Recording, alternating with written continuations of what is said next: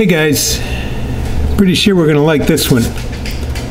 You can tell by the gloves that it's a fingerprint attracting piece, and you can tell by when I pull it out of the case just how beautiful that thing is. It's a Alistair Bastian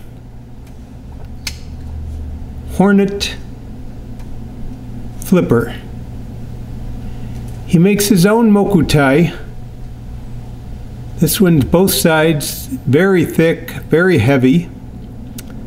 Sanmai Damascus.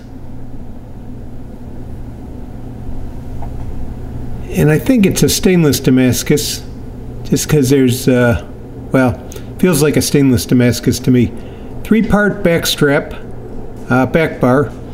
You've got 2 titanium sides that are file worked and a copper center line, and it shows up finished there.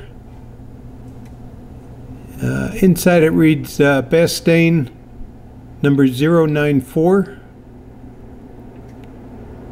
These gloves are a little slippery, but the lockup is great. The lock release is easy.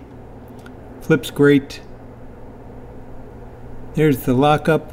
Let's see if a little brighter maybe. Easy lock release. Blade's dead center. Oops, told you they're a little slippery. Here's the back strap. The back strap has a integral thong hole and a rat tail, or a skull crush. That's Alistair's bead,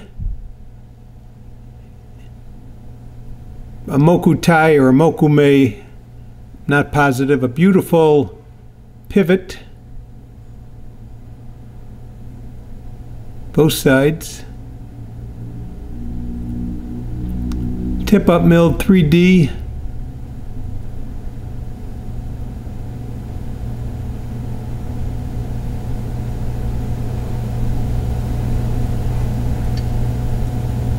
There's that titanium rat tail. It's not titanium. That's matching Damascus. No, I'm sorry. That's the 3-piece. I'm sorry.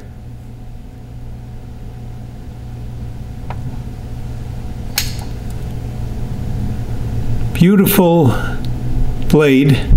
It's got a shark fin, a recurve, and a tanto tip, and a nightmare or compound grind. Hollow ground. Really a lot of beautiful stuff going on here.